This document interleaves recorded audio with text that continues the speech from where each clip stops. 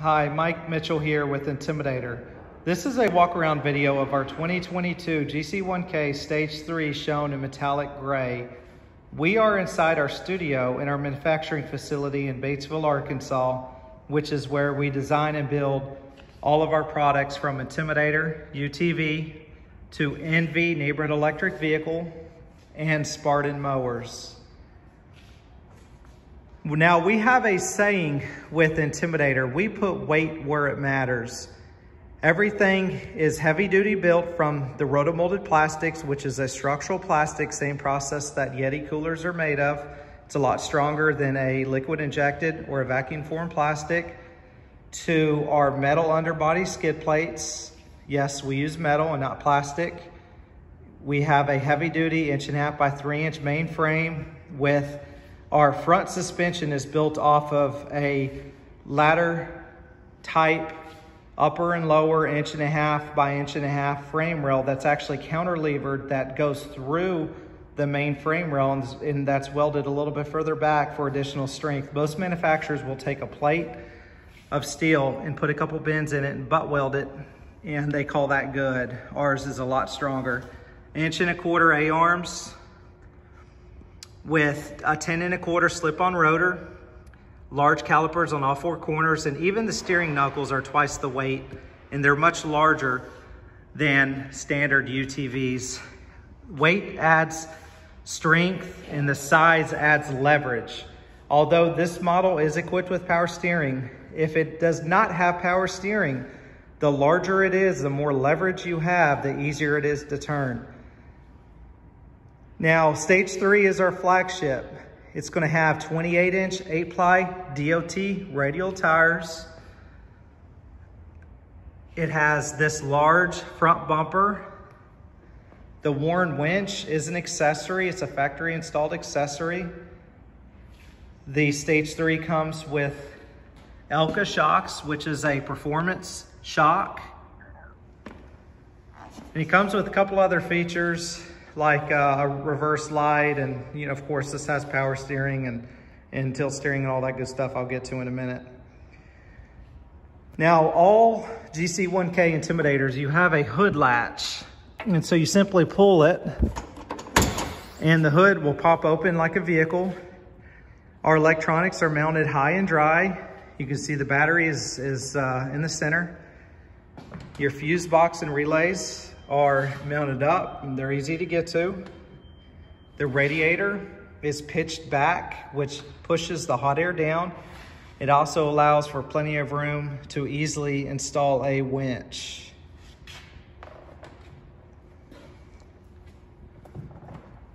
There's the power steering unit.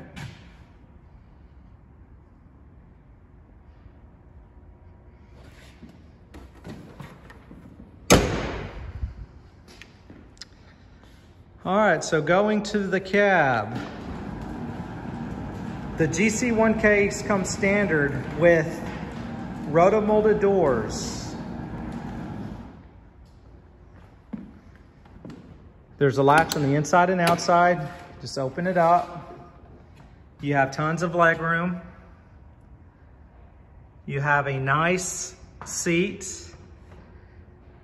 It is a traditional bench seat, but it's defined enough to hold you in place. Now, I will add that this is the 3rd of January, 2022, and we, as well as just about every manufacturer, are still running into a lot of supply chain issues. We are having to make substitutions. We try to keep them minimal, and if we have to, of course, we don't want to, but if we have to, we try to keep it minimal. But we also want to be able to supply our units to our dealers and to our customers. The demand is way higher than we're able to build. And so you may see some changes here or some features here that are a little bit different than your dealership. And it could be because it's a different stage. It could be because we had to make substitutions. So you have cup holders, you have storage, more storage. Now for 2022, we put our NV display in there, which is a touchscreen display. You have a clock, your date, your RPM gauge, mile per hour, odometer, hours, fuel. It tells you engine temperature, battery voltage, and what gear you're in. so it gives you a lot of information. You have high and low beam headlights here. I'll get to your four-wheel drive system in a minute. This has an electric bed dump on it, and this is a switch for the winch. So with our four-wheel drive system, it's shift on the fly, four-wheel drive. So you can, if you're driving along, if you need it, you don't have to stop. You can just switch it in. We use a Team Industries rear differential and a Hilliard front. So they're both very large, good companies. And this is a push button locking rear differential on it. So if you keep it unlocked, and if you keep it in two-wheel drive, you're only gonna have one rear tire spin. That's what some manufacturers call a turf mode, which is better for grass as long as you get traction. If you need the rear end locked, you just simply press the button. It's going to lock it 100%. If you need your front to turn, you just simply do that, and that's going to shift it into four-wheel drive, and that is going to allow both tires to pull equal as long as you're going straight. If you turn a little bit, it's going to allow the inside tire to slip just a little bit. Otherwise, if it doesn't, it would be 100% locked, and if that's the case, it would push it through the corner. It would be very hard to turn. So if you would jack up your unit, get all four tires off the ground, get someone in the driver's seat, put it in four-wheel drive, and hit the gas, you physically cannot grab a front tire to stop it like an open differential. It's going to pull it out of your hand. So it's a lot better than like a posi lock.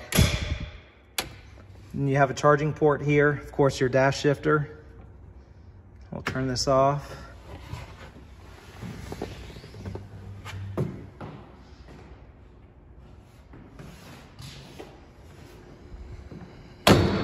And it is a rear, it's an electric bed dump on it. You have an electric actuator, so you just press that button on the dash and it will dump it. It's rated for 1,000 pounds in the bed, and you have 2,500 pounds in towing for our GC1Ks. Have your brake light up top. You can see the Elka shocks, 2-inch receiver hitch that's built in, that's welded in. Again, look at the size of our hubs and rotors and calipers and all that good stuff. Now the GC1K is a 1,000 cc, 83 horsepower, 60 to 65 mile an hour option. If you don't want to go that fast, we have other options, but this right here is designed for someone who wants to use their units for work during the week or weekends, and they could take it up trail riding, you know, on the weekends or whatever. So it's a very good, strong unit for work, hunt, and play. It's what we do. This is the TGB engine. Here's a good cutaway of it. So you can see it is a V-twin engine. TGB is a large manufacturer of four-wheelers and UTVs and other items.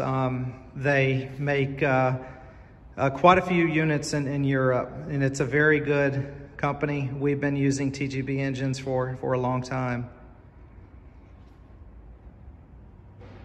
And this is available in, again, the short wheelbase that you see. It's a 3-passenger. You can also get it in a crew cab version, which is a 6-passenger. It looks like this, but it's extended with a additional bench seat in the back. You also have this available in a truck series, which is built on the crew cab chassis. So it's a longer wheelbase, but rather than the rear seat in the back, it has a 6-foot bed on it with folding sides. It does dump on the GC1K. We do have a truck series available in our diesel engine option. With the diesel, it is a fixed bed. That bed does not dump.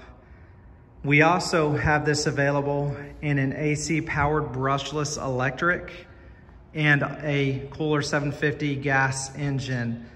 Both those have a different body style. The 750 is designed as a diesel engine alternative. It's a 30 to 35 mile an hour unit.